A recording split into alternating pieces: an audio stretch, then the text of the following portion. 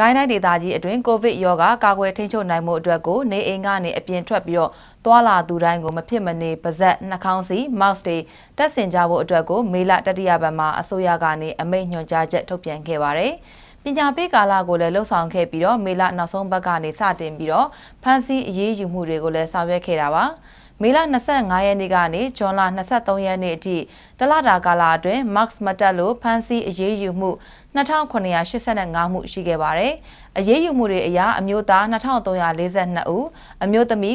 942ဦးစုစုပေါင်းအနေနဲ့ကတော့3084ဦးရှိခဲ့ပြီးတော့အမှုအရေးအတွက်အရ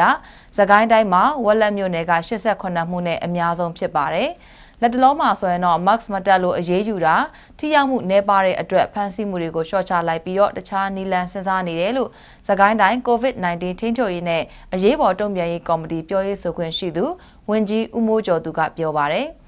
ကိုဗစ်ကာလအတွင်းမှာစကိုင်းတိုင်းမှာအရေးယူမှုအနေနဲ့ကတော့ mask မတက်လို့အရေးယူတာအပြင်ဘေးအန္တရာယ်ဆိုင်ရာစီမံခန့်ခွဲမှုဥပဒေအရ24မှု38ဦးကုသရောဂါကာကွယ်ထိန်းချုပ်ရေးဥပဒေအရဧပြီလ24ရက်နေ့ကနေဇွန်လ6ရက်နေ့အထိ18မှု22ဦးဆက်တရားစွဲဆိုမှု32မှု59ဦးညမထွက်ရအမိန့်ကျူးလွန်လို့အရေးယူမှု58မှုနဲ့184ဦးထိရှိနေပါတယ်ရှင်။